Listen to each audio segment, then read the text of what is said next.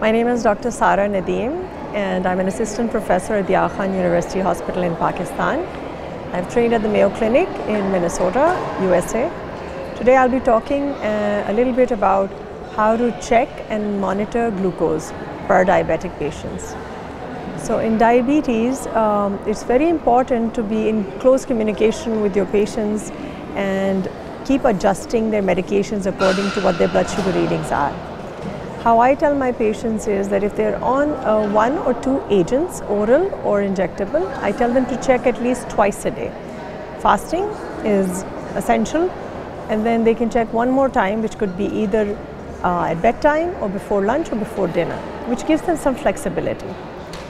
When I look at those numbers, I see, okay, are their numbers higher first thing in the morning or later in the day, and then you can adjust their medication accordingly.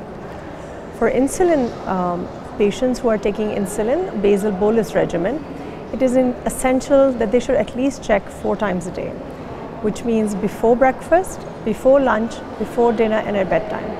And I know different people sometimes recommend postprandials, but in my training at Mayo, we checked pre-meals and bedtime mostly. If we focus on those and we are able to correct the blood sugars, then the A1C also comes to goal, and the postprandial readings are not always needed except in pregnant patients.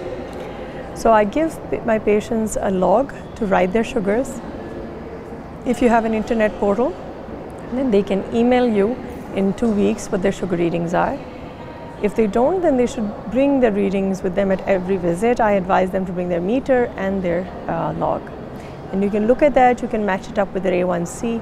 So monitoring of glucose helps the patients also make better decisions about what they're eating. Because if they've eaten something and their next sugar is really high, they know that next time, if they have the same thing, they should have a smaller amount.